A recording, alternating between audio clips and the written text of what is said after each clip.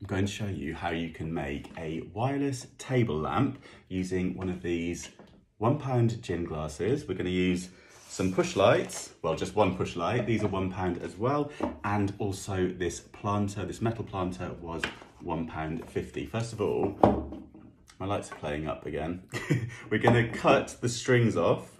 You could use these as well if you wanted to. You could thread them back through it.